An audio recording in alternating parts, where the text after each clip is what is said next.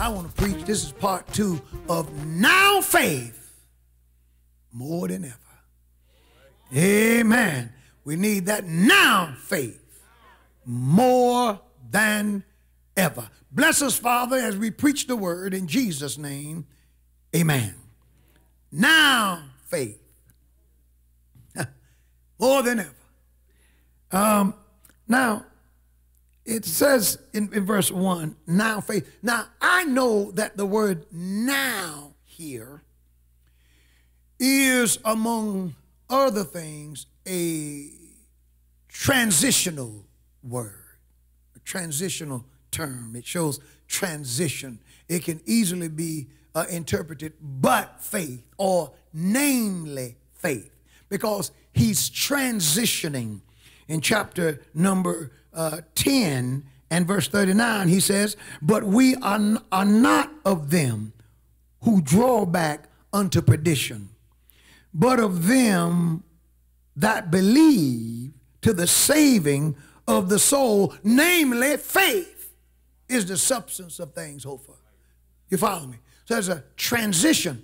But now faith is not merely a transition, but he's also being didactic, because he is speaking of the necessity of believing while in their current situation. Believing God, not I'm going to believe him tomorrow, but I have to believe him now. Says now faith, it'll become clearer, is the substance of things hoped for. The word substance in verse 1 is the same Greek word for substance that is translated in Hebrews chapter 1 and verse 3 as express image. It's the same word. Hebrews 1 and 3 says, speaking of Christ, who being the brightness of his glory and the express image of his person. So Jesus is the substance of God the Father. Now faith is the express image. And not only does it mean, not only is it the express image of things hoped for, but another word, English word that comes from this same Greek word, we find it in Hebrews chapter 3 and verse 14. And the word is confidence. Hebrews 3 and 14 says, for we are made partakers of Christ if we behold the beginning of our confidence steadfast unto the end. The beginning of our confidence steadfast unto the end. Now, when you compound these two words here, express image and confidence, this now faith that we're talking about describes the most solid possible conviction, the God-given, listen to this, present assurance. Now faith, a present assurance of a future reality. A present assurance.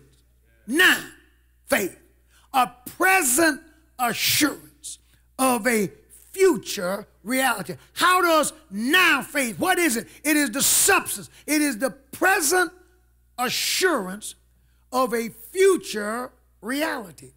Now, and notice this, the next verse says, and it is the evidence of things not seen.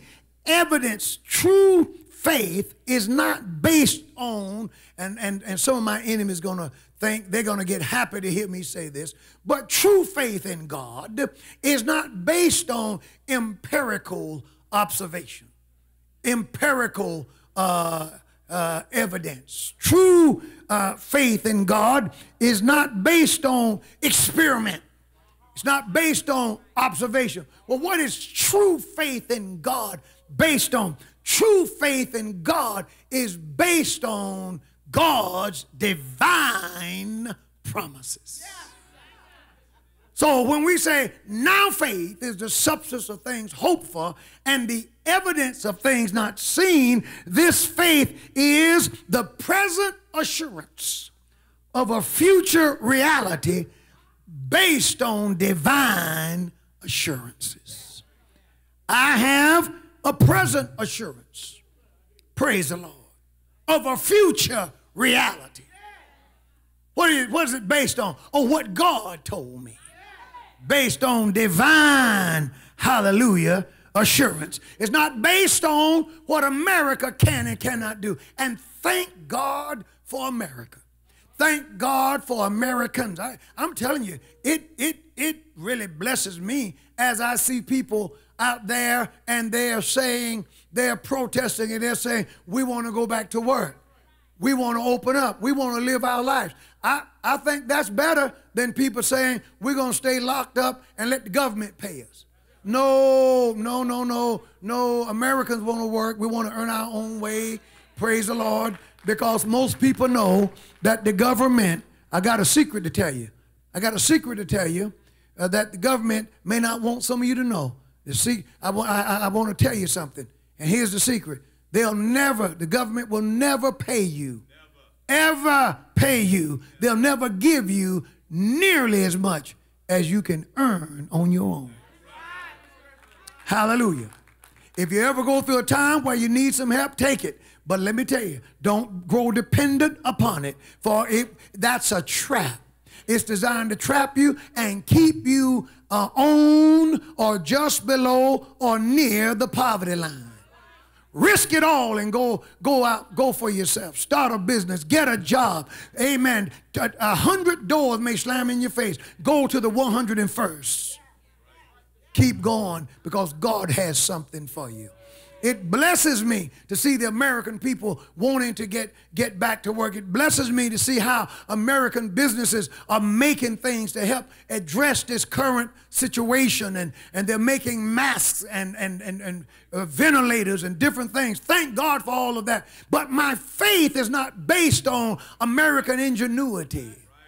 It's not based on the discipline of the American people. It's not based on the president, and we're praying for him. And as he leads us through this time of crisis, my faith is based on divine assurances. The God of the Bible is alive and well. That's why I serve him with great delight. I trust him.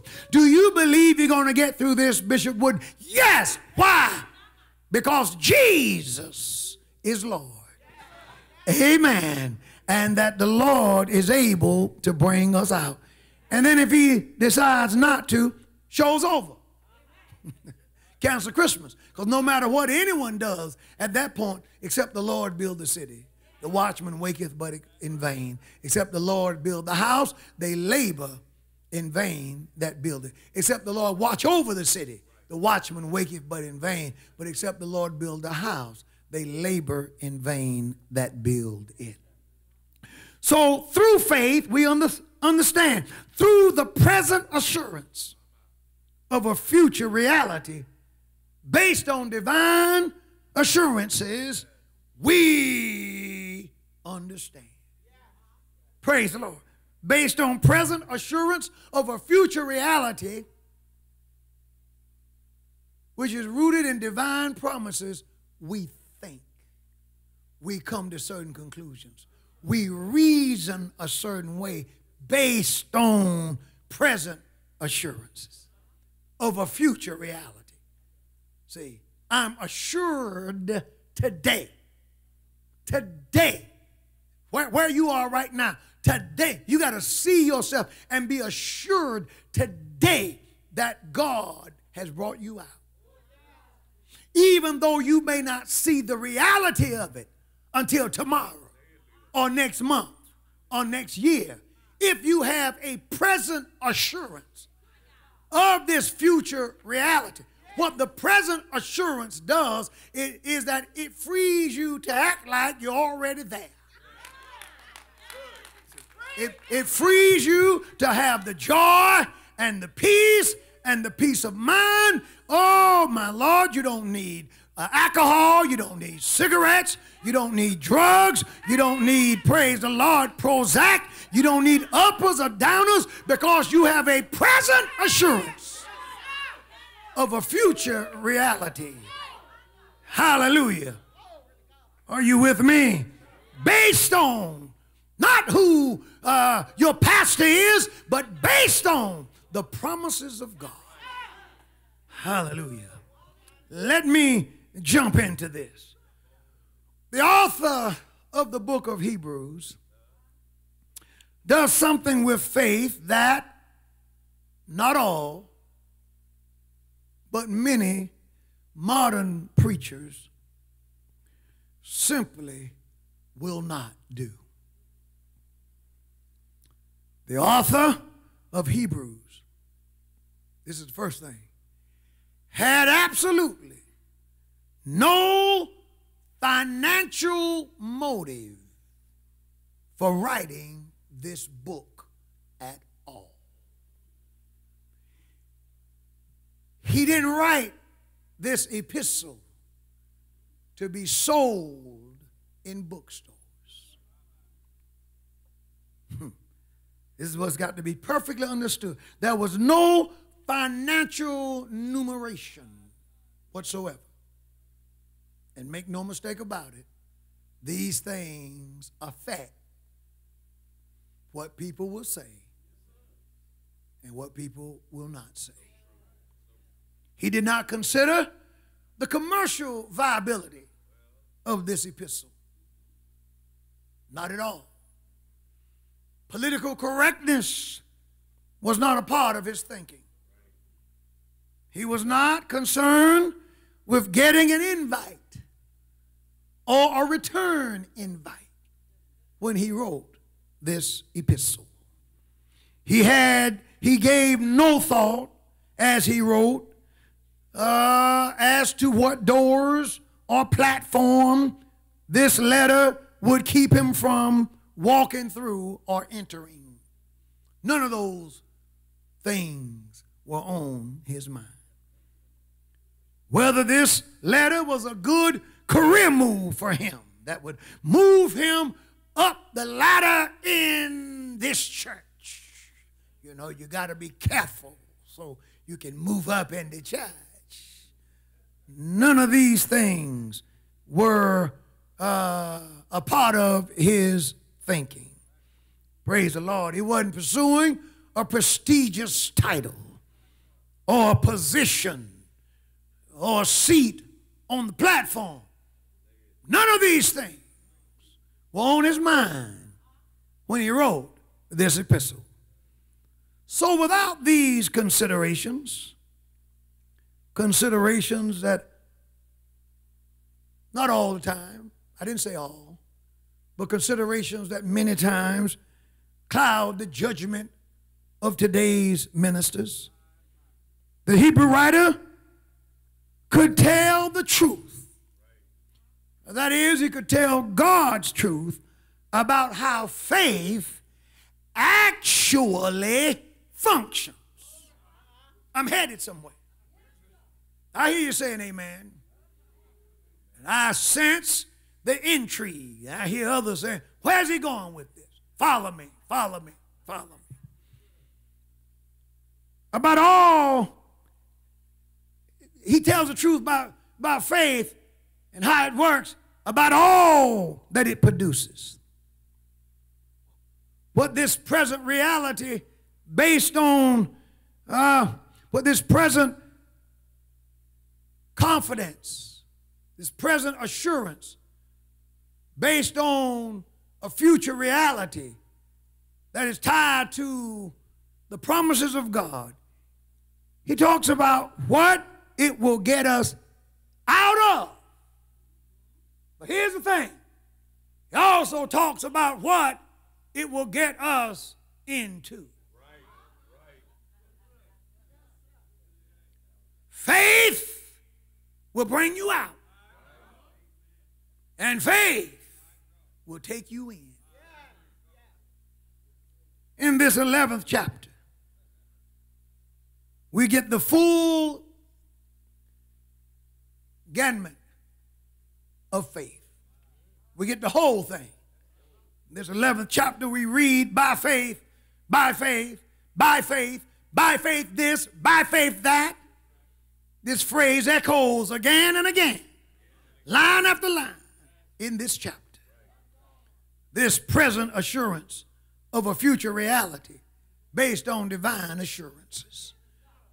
This faith, as taught and presented by the Hebrew writer, was a powerful force, a well of refreshment, and a stable platform of confidence upon which saints could stand on in every situation, in every circumstance of life. Now, I'm stressing every. Did y'all hear me say every? Not one or two, but every. Let me say that again. This faith, this present assurance of a future reality based on divine promises, as taught and as presented by the Hebrew writer, was a powerful force, a well of refreshment, a stable platform of confidence, a stable platform of confidence upon which the saints could stand in every circumstance of life. This is the effect of faith as taught and presented by the Hebrew writer. Not so as it is taught and presented by today's modern preachers. These modern faith gurus, when they serve you a faith sandwich, it only has one slice of bread.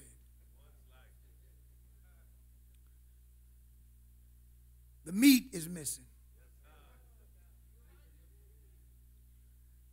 And the other slice of bread is missing. In most cases, I didn't say all, go into the bookstores and pick up what is out there and read it. Oh my, all these self-help gurus, these preachers who are trying to sound like secularists. They're trying to sound like psychologists. And you notice this, for you preachers who just lean on secular psychology, and I've never understood it because the secular psychologists certainly do not lean on you. They don't recommend you. When they say, we want you to get some help, the preacher is not included. Oh no. Matter of fact, they turned, these governments, they turned to the secularists. And the secularists determined that throughout COVID-19, we need the ABC store. Because if you close the liquor stores, people can't cope without liquor. So liquor is essential. But the same secularists said the church is non-essential. We don't need a church service. We don't need to let the saints collect. Something's wrong with that. Amen. But many of our preachers are going in that direction. And you can tell because many, I didn't say all. I didn't say all. I said many of today's believers can't cope with COVID-19. Oh my, can't go through for just a little while. I'm still amazed at the number of believers who have just simply caved. Even in areas where the governor didn't even ask you to close your church. They put no pressure on you. You volunteered. Well, we're closing ours. They had to make me. Amen. And I don't understand that. But perhaps maybe it may get revealed a little bit in this teaching. I can feel you out there. Some of you getting uncomfortable. I feel you swerving in your seat. And, he's just sounding so judgmental. But no, listen to me. Listen to me. Because I preach to you strength. And I preach to you Bible.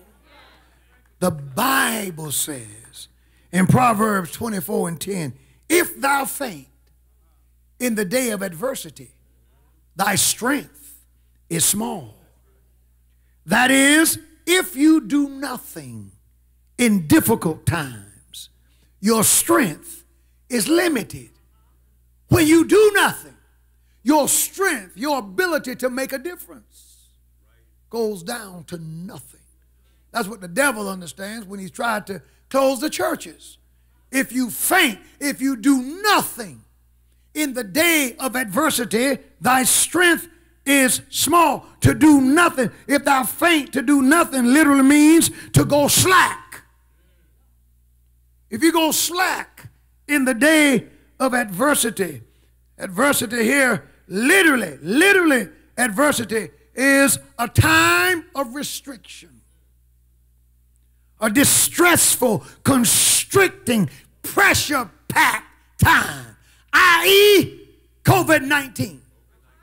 If you do nothing in the day of adversity, thy strength is small. Small literally means limited, means to be restricted in a narrow space.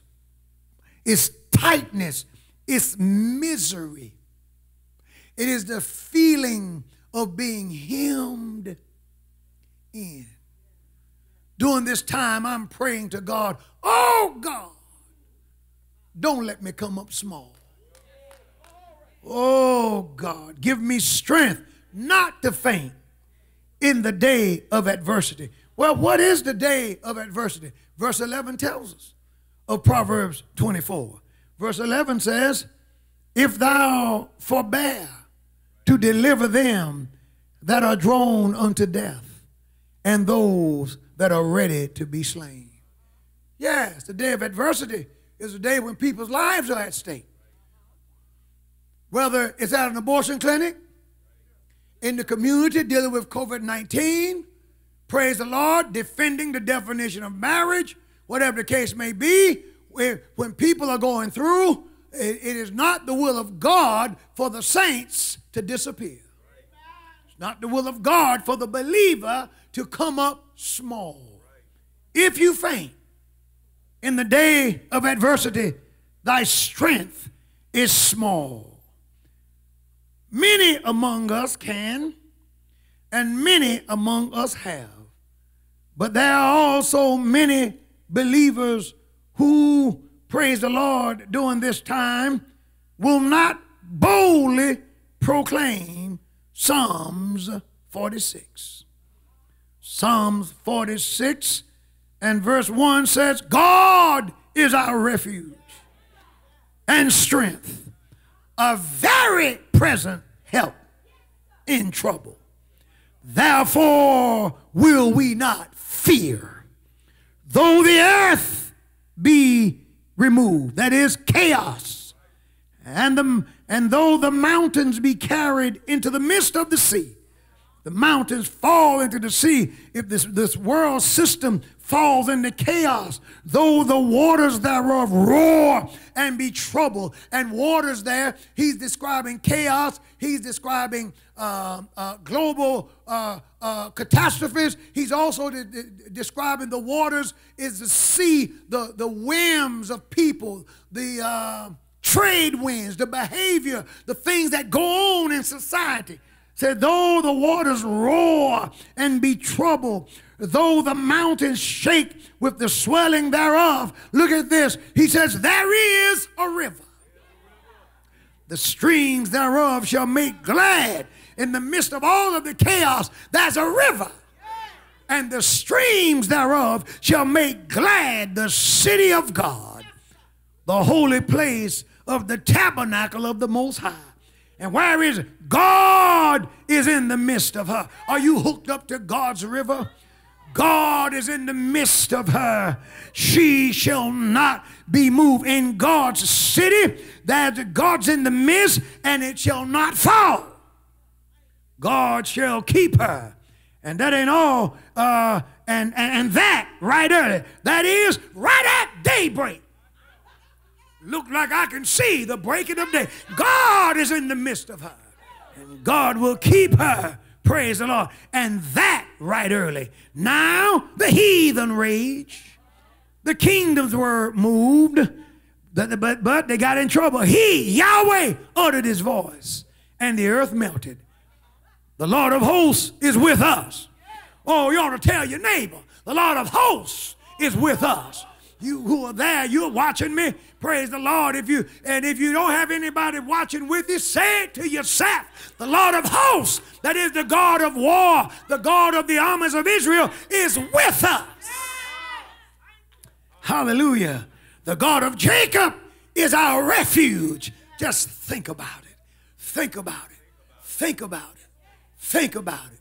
See, Selah is not supposed to be read or pronounced. It's a musical note. It means think about it. Pause and think about it. The Lord of hosts is with us, and the God of Jacob is our refuge. Let that sink in.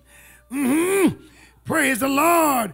Then here's an invitation. Come, behold the works of the Lord. What desolations he hath made in the earth.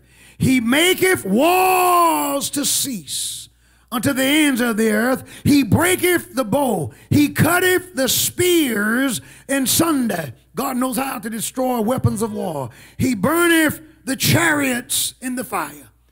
Be still. That is, look at this, relax. Hallelujah. I want everybody who's watching me today to just exhale.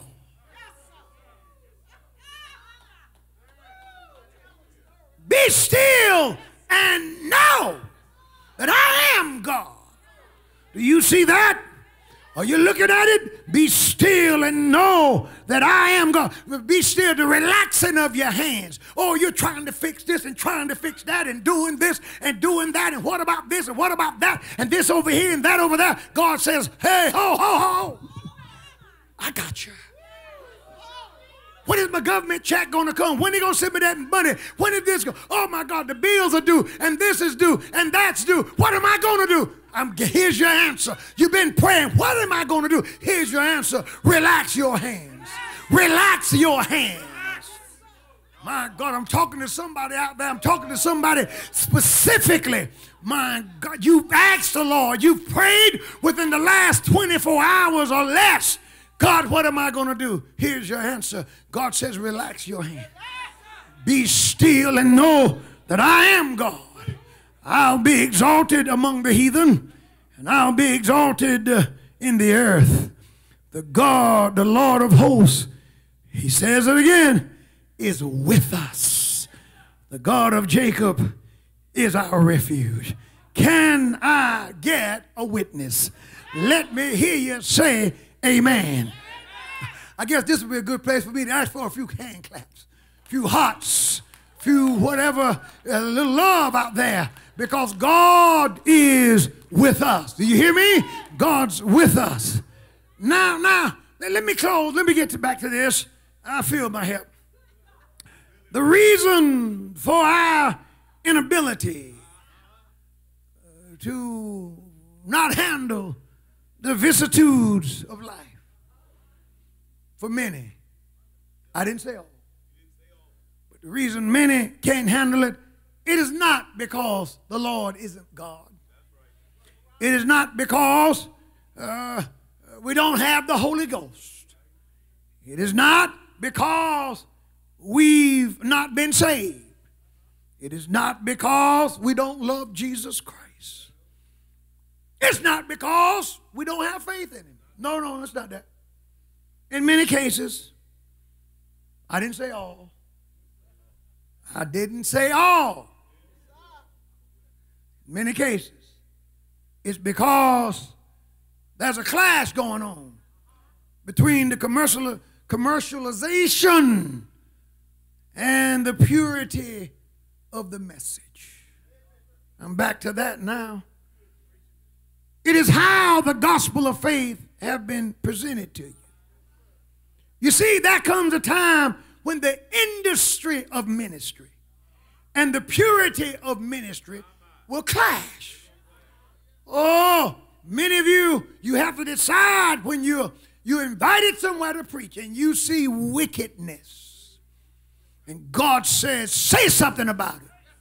And then the voice of reason speaks and says, but if you say something, that preacher won't invite you back. My question is, what do you do then? And I know what you're supposed to do, but the question is, what do you do? More often than not, we find other things to talk about. We shout the people happy. Facebook is filled, and YouTube is filled with praise breaks. Little sissies and homosexuals dancing, cutting the rug. But I want to know, what are they dancing for? What's been said to them? You don't hear me. Oh, we got a lot of praise breaks, we got a lot of shouting. But you know, we need some conviction. We need to put on the heavy garment of mourning for a little while. Y'all don't hear me. See, there's times when it clashes. There are times when telling it like it is. Oh, my. And not wanting to offend someone. Clash. When wanting to be liked and wanting to get likes are more important than telling the truth. I guess they just took Isaiah 58:1 out of the Bible. Cry aloud, spare not, lift up your voice like a trumpet in Zion, show my people their transgressions. And the house of Jacob, they're saying, I guess that's taken out of the Bible. Is it still there? District Missionary Moe says it's still there. Praise the Lord. In short, what has weakened us, here's my point, is bad theology, because we only got one slice of bread on the sandwich. For example, let me show you now. Bring it home, Wooden. For example, make your point, preacher. Somebody told me one time, so you preach about like a trial lawyer. You lay out your case. And maybe so. But I want to give you an example. The author of Hebrews brings chapter 11. As he brings this chapter to a close, he talks about the fact that persecution is one of the outcomes of a faith life. He talks about the fact that persecution, I want to say it again, is one of the outcomes of the faith life. This present assurance in a future reality based on divine assurances will also bring persecution. Now, if you put that in the book, folk may not buy the book. You talk about the persecuted side of faith, that makes the faith message less attractive. It's almost like what happened to reincarnation when it was first preached in America. That Buddhism and stuff, Eastern mysticism, didn't catch on because they taught it pure. It was wrong, but they taught the truth about it. They said you'll come back as a cow. You may come back as a caterpillar. You may come back as a dog. Well, that didn't appeal to Americans. So they changed it. Because, you know, America want to come back. You die as a man. You come back, now you're in a field eating grass. Well, I'm not joining that movement. And so they had to change it. And now people are saying that this must have happened to me in a past life or in my next life. See, they changed it to make it appealing. Well, the Hebrew writer wanted to tell the truth about how faith truly works. Here's the other side of the coin. In Hebrews chapter 11 and verse 2, are you following me out there? He says in verse 2, for by it the elders obtained a good report. By it the elders obtained, they were approved by God. By faith they obtained God's approval. By faith they obtained a good report. Yes, they did. Do you see that? But now, if you read in this same chapter, because I don't think we read any further than verse 2 or 3, but if you read down to verse 39, it also says, and these all also now, having obtained a good report, through faith, received not the promise.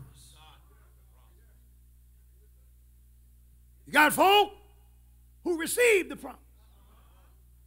And that was by faith. And you got people who didn't get the desired outcome. But the Hebrew writer said, they also received a good report. See, anytime you present the faith message as though all it gives you is victory. Anytime you, praise the Lord, present it as if you believe God, everything you want is going to work out the way you want it to every time, you're setting people up to fail. See, not all of the examples in this chapter are examples of victory and spiritual success. True, some of them did conquer kingdoms by faith. True, some of them did stop the mouth of lions. But then I'm going to show you in a few minutes where it says, but others, they didn't conquer, but they had trials of cruel mockings, scourgings and chains and imprisonment. Yet, because of their faith, the world was not worthy of them. They shined anyway. So while we're going through, you got to know how to interpret what you see. Verse 3 says, through faith we understand that the worlds were framed by the word of God, so that the things which are made, things which are seen, were not made of the things which do appear. By faith Abel offered God a more excellent sacrifice than Cain, by which he obtained witness that he was righteous, God testifying of his gifts, and by it he, being dead, yet speaketh. Oh Lord, by faith Enoch was translated that he should not see death, and was not found because God translated him. For before his translation, before God raptured him, he left this testimony that he pleased God.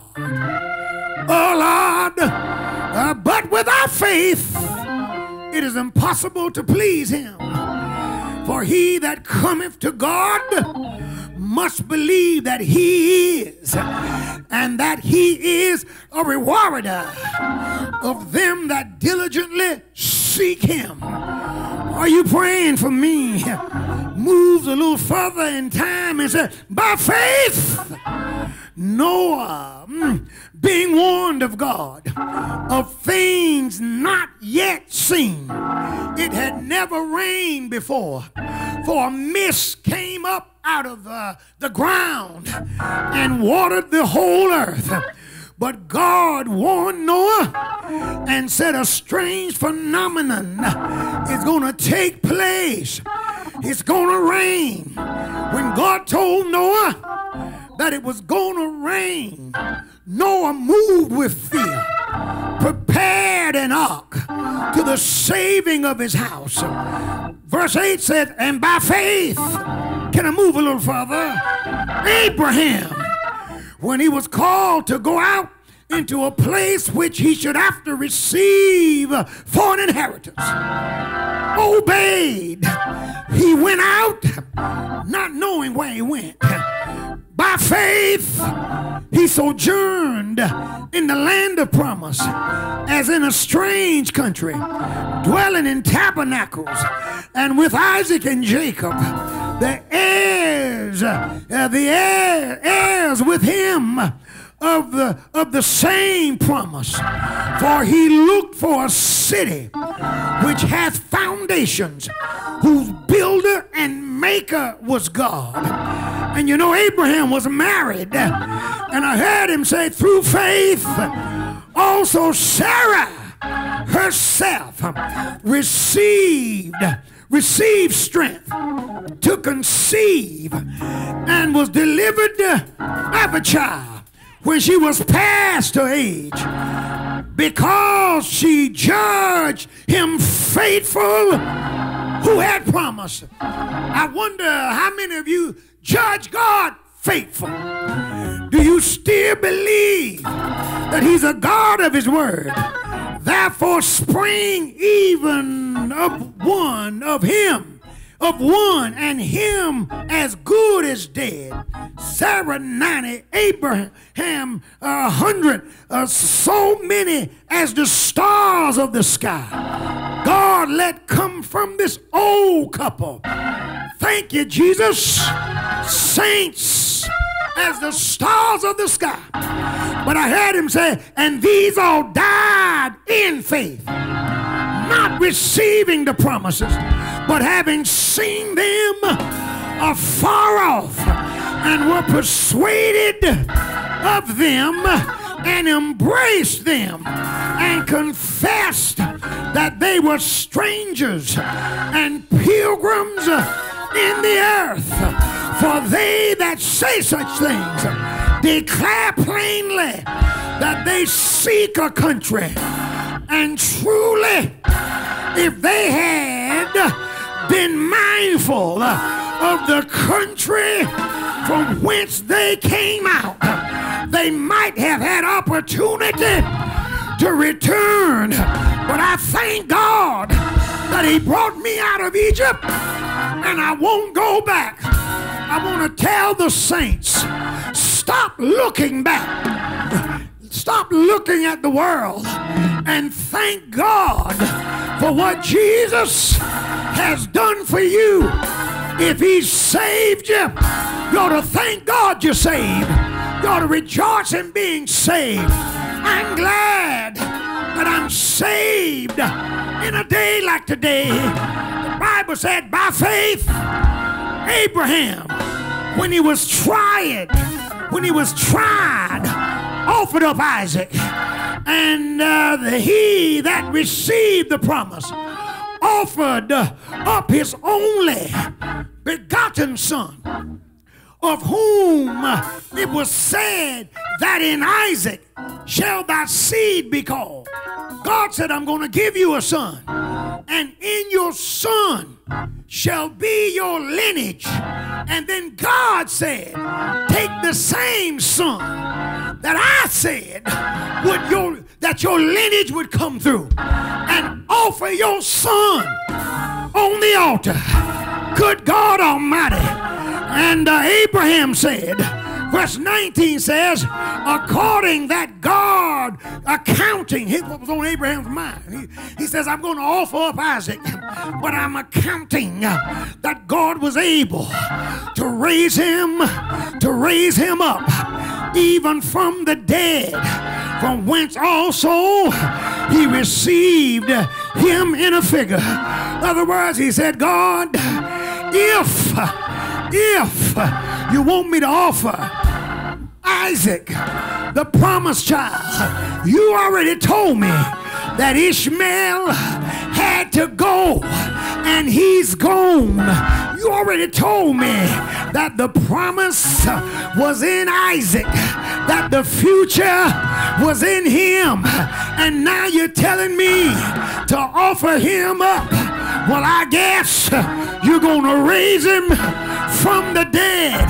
And the Hebrew writer said, figuratively, that is what God did, because he laid him on the altar and he drew back the sword. But I heard the Lord say, look over there. There's a lamb caught in the thicket. Said, don't you even touch him. Ain't God a good God? Say yeah. Yeah, Lord.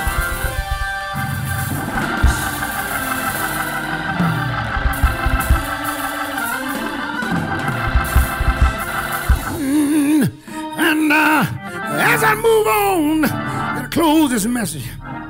But he talks about Joseph. Joseph was a man of faith. Oh, Lord. Talking about Isaac. Joseph said, I know that you're going to leave. You're going to leave Egypt one day. When you leave, don't leave my bones here. Oh, Lord. And Moses, by faith, Moses, when he was born, his parents hid him for 3 months. Oh, Lord, because they saw that there was something special about him. Listen to me, parents. You got to know how. You got to see what God has deposited in your child. Moses' parents, by faith, hid him. The word had gone out, killed the Hebrew children. She hid him. Good God Almighty. She saw that he was proper, and they were not afraid of the king's commandment. And then when Moses got grown, when he had come to years, he wasn't afraid either.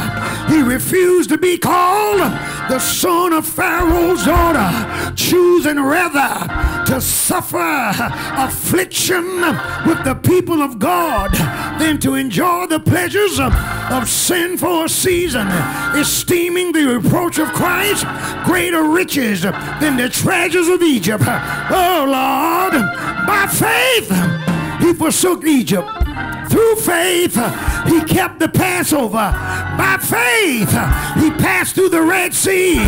By faith, the walls of Jericho fell down. Hallelujah. Oh, Lord, by faith, the harlot Rahab, good God Almighty, she perished not. Hallelujah, with them that believe not, when she had received the spies. Thank you, Jesus. And I heard the Hebrew writer, Brother John, I'm just like him. I'm running out of time. The Hebrew writer said, and what shall I say more?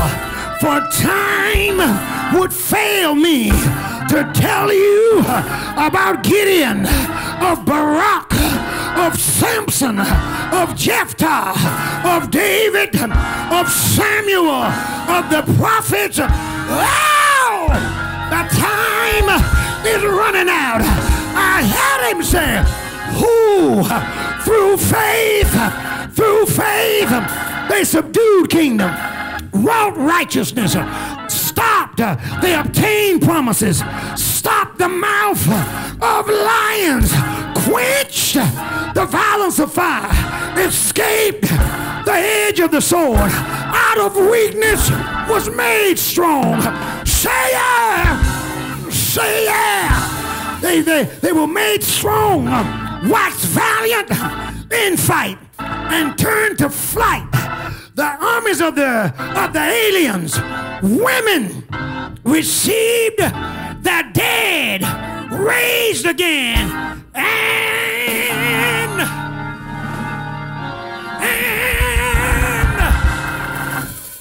others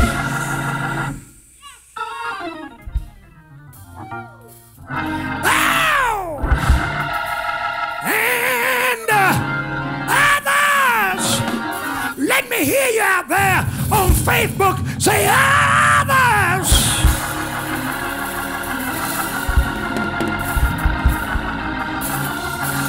I know how to spell others, but I don't know how to spell others.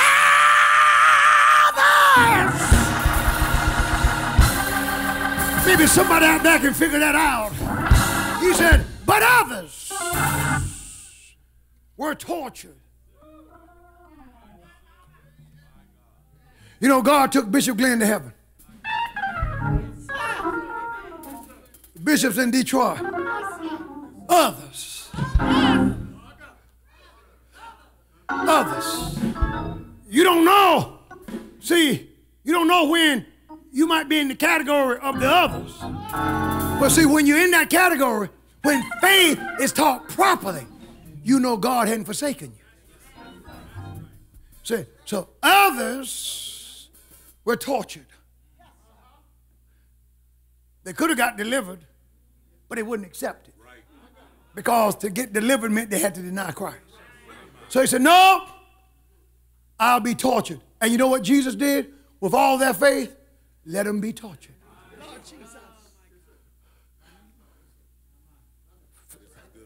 They had assurance.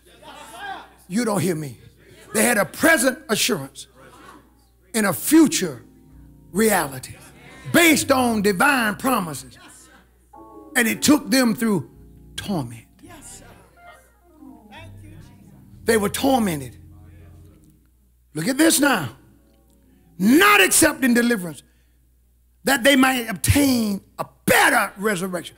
In other words, they were killed. So I'd rather stand for Jesus and go out having stood for him, knowing that there's a better resurrection. Look at this. And others, somebody say others, had trials of cruel mockings. They believed God just as much as Moses, just as much as Noah, just as much as Enoch, just as much as Joseph, just as much as David, just as much as any of them. And yet, they went through cruelties. This is the other side. See, this is the kind that modern preacher ain't going to tell you about that, because you ain't going to get no invite back telling folk you got to suffer some things there. Oh, no. You're not going to sell in the books. You're not going to sell in the books talking about anything like that. Others had trials of cruel mockings, scourgings. They wasn't being beaten because they didn't believe. See, I told you, this faith will get you out of some situation, but it'll get you into others. Oh, my. See, and listen, you can't rejoice in the faith when it's getting you out, and then complain about the faith when it puts you in. Good has God been to me. Then I run into some adversity, and I go to crying and whining and asking God why. God said, you didn't say why yesterday when I was blessing you. Where's all these questions now? Where's all this? What is this? What kind of body of Christ do we have?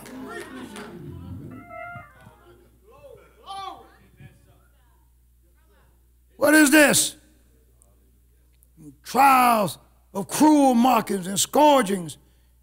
Oh, yea, moreover, bonds and imprisonment. Or if you serve the Lord, God won't let you go to jail. God won't let you. Bonds and imprisonment. Well, you know, if you the implication here was they were all innocent. They were all innocent. You know you're innocent until the devil knows how to get you with the law. See, we looked at the scripture today. Oh, let me just show you. Oh, see, I have to, listen, it's my job to tell you these things. Look at this. Look at this. Psalm 94 and 20 said, shall the thrones of iniquity have fellowship with thee, which frameth mischief by the law. There are people who use the law, the legislative process, to establish wickedness and to bind the saints with wickedness. It's not a God law that you got police riding by churches, driving past the crack house, past the crack house, to see what the church is doing. Supreme Court, you messed up. You put iniquity in the law when you legalize same-sex marriage. You can make it legal, but you'll never be able to make it right. You put iniquity into law when you pass Roe v. Wade. Iniquity into law.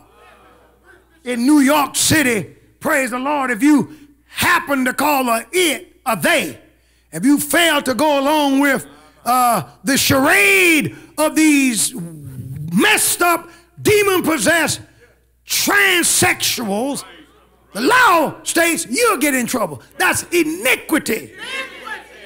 With the strength of the law behind it. Oh yeah, look, they know how to get you now, because they just changed the law. Changed the law. Changed the law. One town, I told one preacher, I said, man, you got to fight. Over in Durham, they dropped it down to only 4 people can gather at a church. I don't know if they changed it. I said, man, they're trying to put you out of business. That's true. That's saying to the church, you can't have church. We don't want you to have church. The city did that, not the government, the city. What kind of people are that? That's putting iniquity into law. Yeah, I said it. Iniquity into law. And when these things happen, you find many times that God who honors faith, God who heals the sick, God who answers by fire, sometimes answers and said, I'm going to let you go through a trial. I'm going to let you go through cruelty.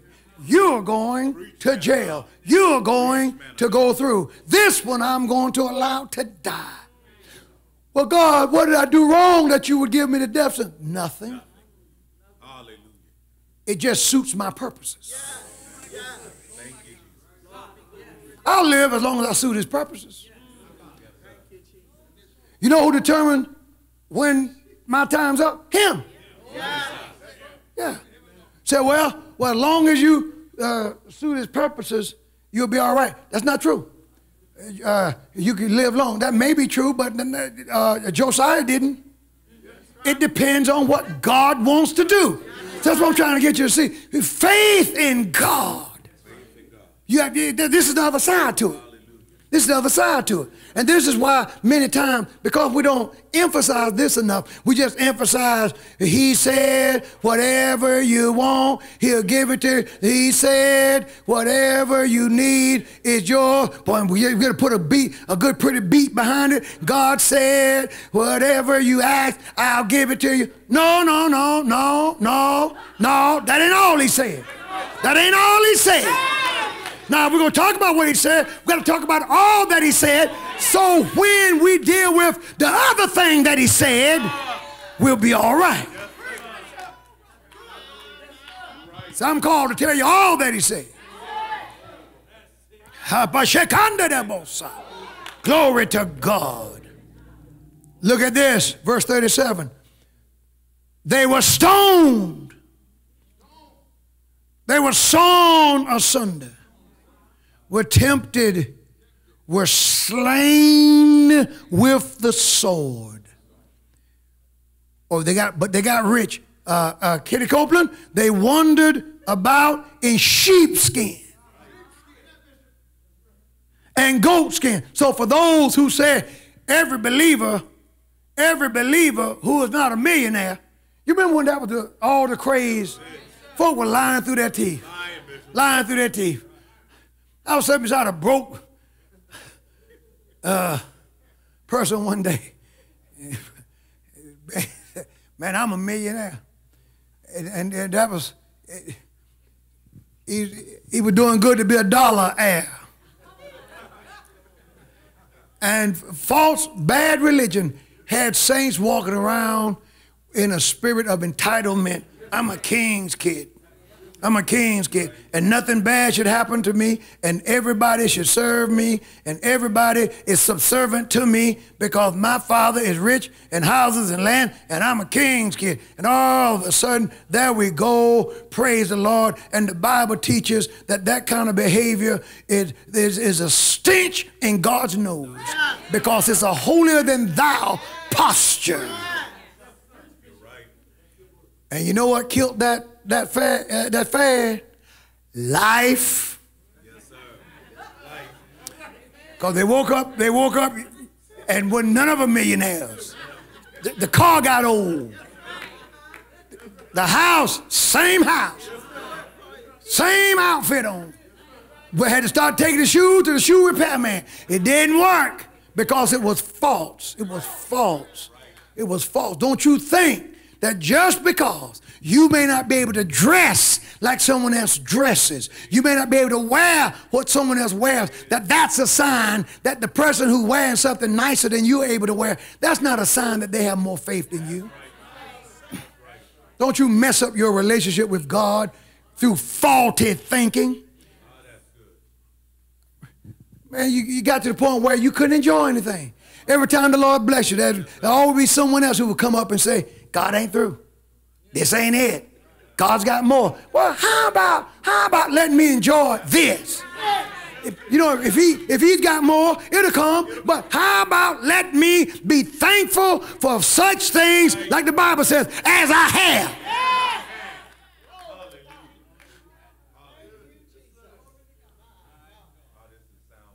Look at this. They were stoned. They were sown asunder. They were tempted, slain with the sword. They wandered about in sheepskins and goatskins, being destitute. Now, depending upon the garment that you got on today, if it's made of sheepskin and goatskin, that might be an expensive garment. But that ain't what he was explaining here. He says, all these people that had this, present assurance of a future reality based on divine promises, their plight was to be destitute, afflicted, and, and tormented. When you're tormented, you're harassed.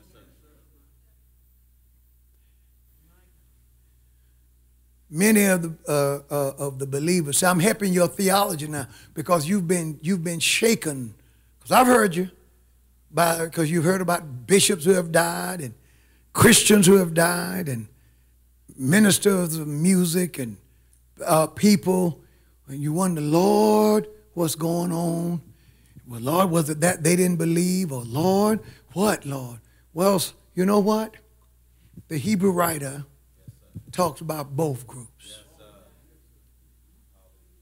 And then of those who were destitute, afflicted, tormented, he says this parenthetically. He inserts this, of whom the world was not worthy.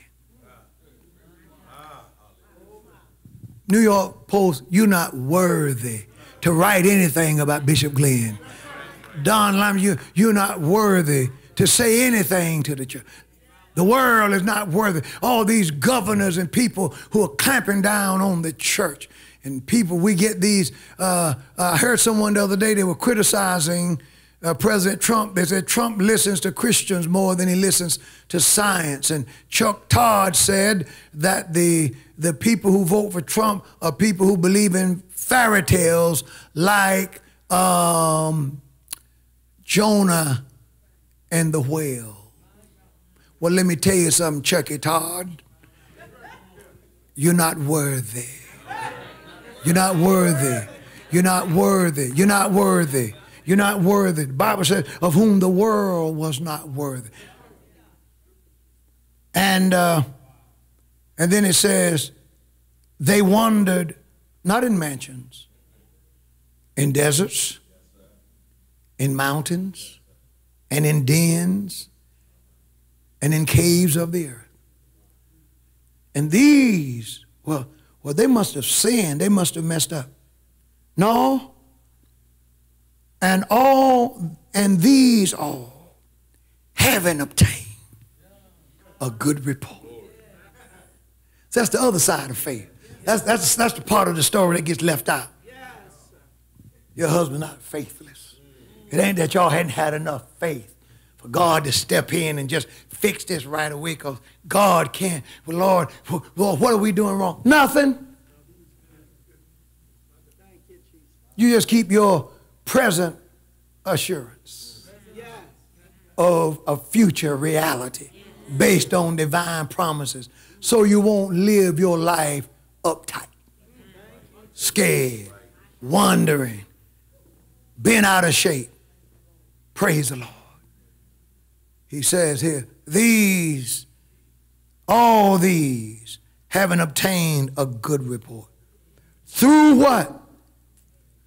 I can't hear out there on Facebook. Through what? Through faith. The same faith as in verse 1. Through faith. Yet received not the promise. So now, the next time, don't get bent out of shape. When God works a miracle for one and takes another home to be with him. Right. Say, well, that just don't seem fair. That's because you don't understand how faith works. Heals one person's mama and take yours. God's in charge. Nobody failed. The person who was allowed to live is no more sanctified than the person who died, and vice versa. It's God's plan. Y'all don't like what I'm saying. So you need to understand out there. You need to understand God's got you. All of these,